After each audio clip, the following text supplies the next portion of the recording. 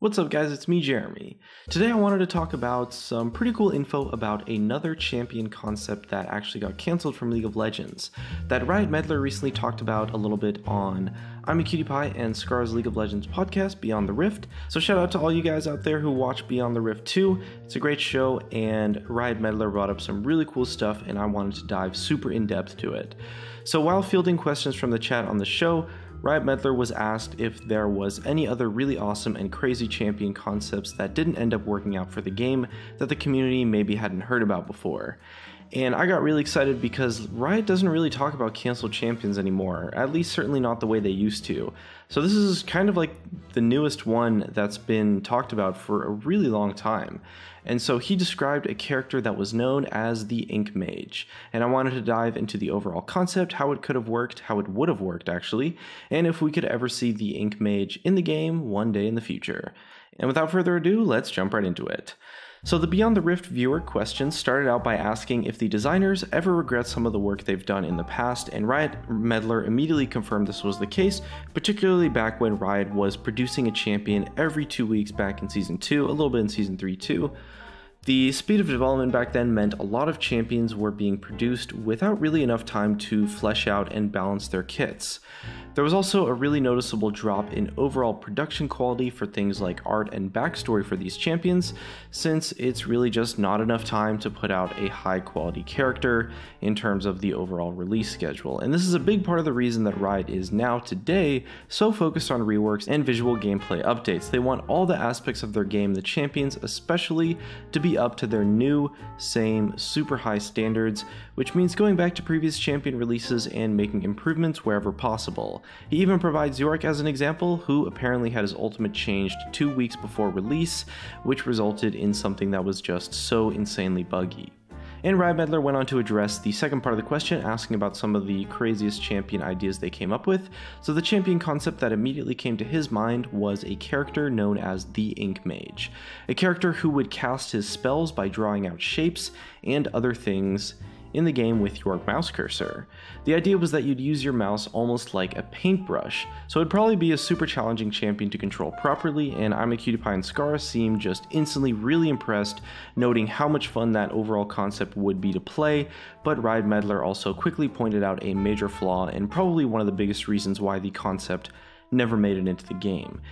He said it was really fun to play when you were doing it without any pressure, for example if you're just playing it by yourself in a custom game or something, but if you're in the middle of a super complicated team fight, it becomes just insanely difficult to control and be useful while also trying to stay alive and move around, and it's just overwhelmed the players completely to the point where you ended up feeling, or even just being, completely useless in that situation. One game that does use a similar sort of gesture mouse control system to this actually is Okami, a Capcom game originally developed for PlayStation 2 way back in the day.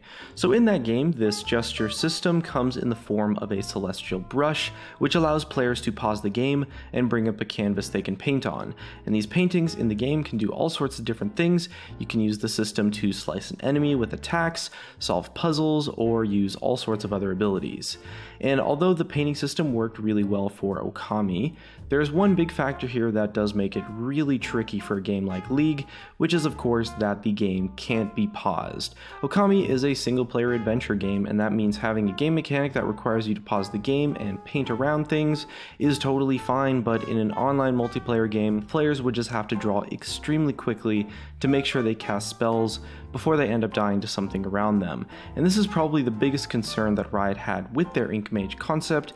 Even if it was awesome and unlike anything else in the game, it would be really difficult to find the right way to do it and find the right context for that character.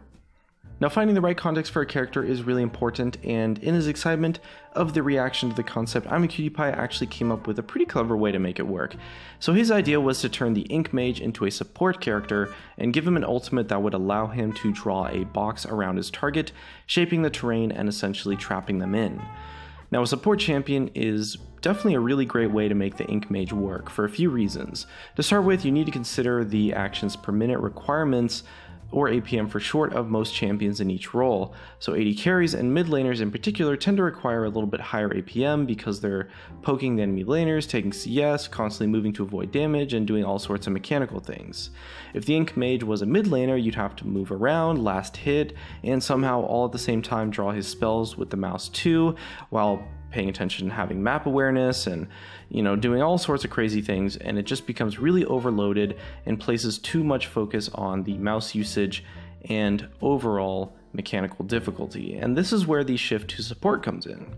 Although of course you do still have some level of mechanics where you have to move around, you definitely don't need to focus as much on last hitting as support, so instead you can afford to use your mouse to cast your spells a lot better. And Riot might even try something crazy and give that character perhaps a secondary movement tool, like using the arrow keys to move, so you could keep your mouse free to paint the spells while also moving at the same time. Something like that in terms of the user experience is maybe something you'd have to go with for that concept. Now, another way that Riot could make the Ink Mage perhaps a little bit less complicated to use in a fight is stick to some really basic sort of paint restrictions. Things like painting a straight line as a cut across an enemy could be a pretty simple way to make the main damage tool work, and it would happen quickly enough that there wouldn't really be all that much pressure compared to a more complex version. In fact, the whole idea of quickly moving your mouse across someone is already kind of similar to what players do when they want to smartcast an ability like Victor's Death Ray, for example. So it's not actually too much of a stretch to what players are perhaps already used to. Other spells on the kit could also be a lot more rudimentary in nature. There's no need to force players to paint complicated structures or spells. For example, drawing a quick plus sign or circle while holding down a specific ability button could work as maybe a heal or a barrier type spell, and it could be casted quickly enough that players aren't going to struggle too much to actually use it in a fight. And as for QtPie's idea of painting a box around an enemy for the ultimate, they could make it so that maybe pressing R creates the box and then you paint over the different sides to strengthen them and make it more difficult to actually escape.